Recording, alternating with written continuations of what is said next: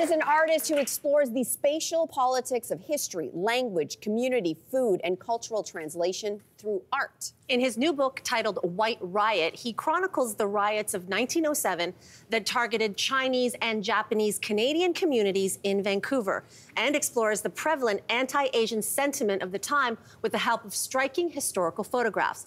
Welcome to the show, Henry Tsang.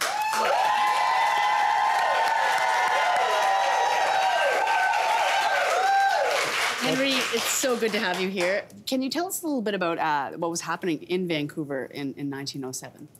Well, if I can back it up a little bit, just before 1907, if we go back to when British Columbia joined Canada and Confederation, one of the very first acts that the new province passed was the Voters Act. And that was specifically targeting Chinese and Indigenous people from ever being able to vote again.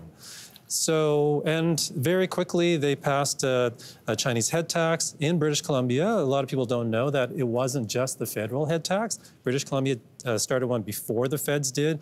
And by 1903, it went up to $500, which is an awful lot of money at that time. They also passed other Voters Act to keep the Japanese from voting when more Japanese came. And when South Asians came, also another Voters Act.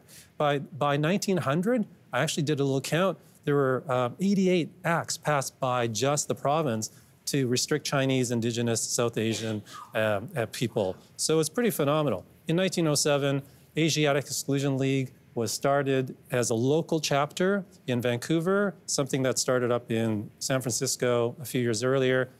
This is decades of anti-Asian violence along the West Coast. So they organized their first parade and demonstration in Vancouver the weekend after Labor Day, and that's when the riots broke out.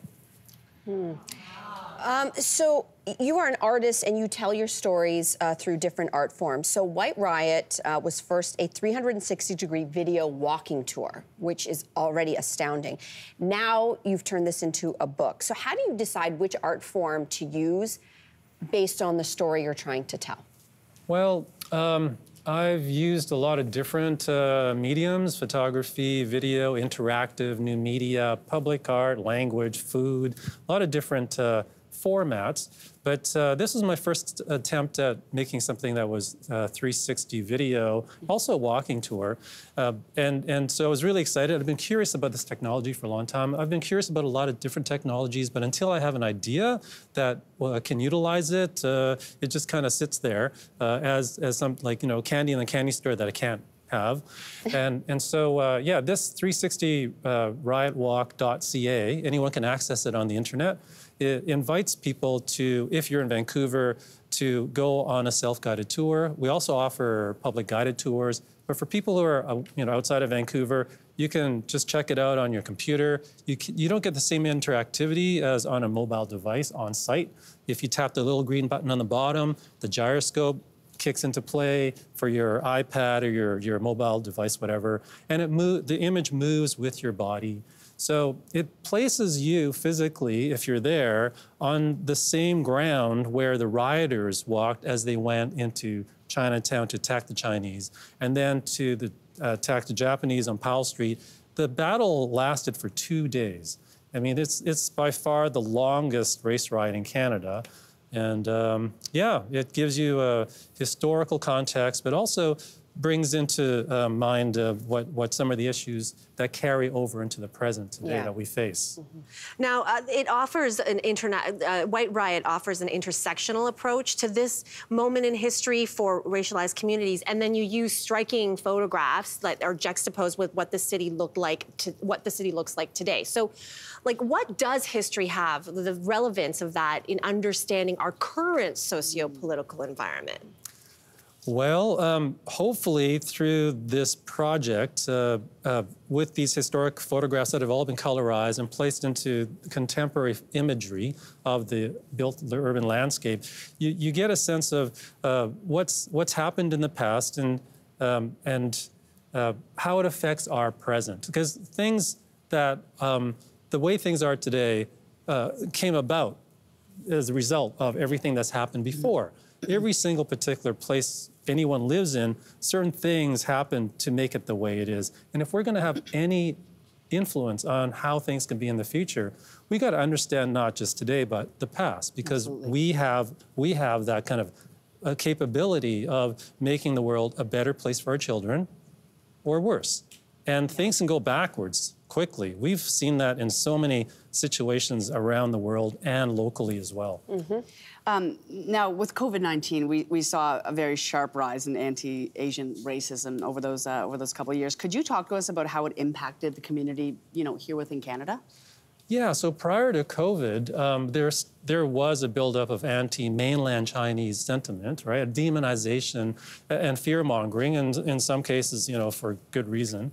But the anti-Asian sentiment and anti-Muslim sentiment and anti-Indigenous and anti-Black and et cetera has been part of society for so long. And so when the anti-Asian violence targeting the vulnerable people, it tends to be always vulnerable people with less power. So in this case, elderly folks and women by themselves who might not be expected to fight back. Well, this was just a return to something that already was present in society since the founding of Canada, because the founding of Canada was based on the idea of a white supremacist idea, right? What have you learned through this project, personally? Well, it's kind of sad, but I didn't know about this event until my late 20s. I wasn't taught about it in school. I didn't learn about the Indian Act. I didn't learn about the Continuous Journey Act and the Komagata-Maru or the internment of the Japanese Canadians in 1942. All these things were very specific and local to the place I lived in. And I think it's my responsibility, I think it's our shared responsibility to know what's happened to everyone who's, as many people as we can understand, who live with us and next to us wherever we are. So if anything, it's participating in our society. Absolutely. Absolutely. Well, thank you so much, Henry. It's such a pleasure having you here. Thank you. Henry right now is on a nationwide tour for his book, White Riot. The Toronto book launch is later today at the New College Ivy Library. And good news for the audience, you are all going home with a copy of the book. Woo! We'll be right back. Thanks for watching. We've got lots more discussion and debates on everything from food and fashion to pop culture and current events. Don't forget to click like and subscribe.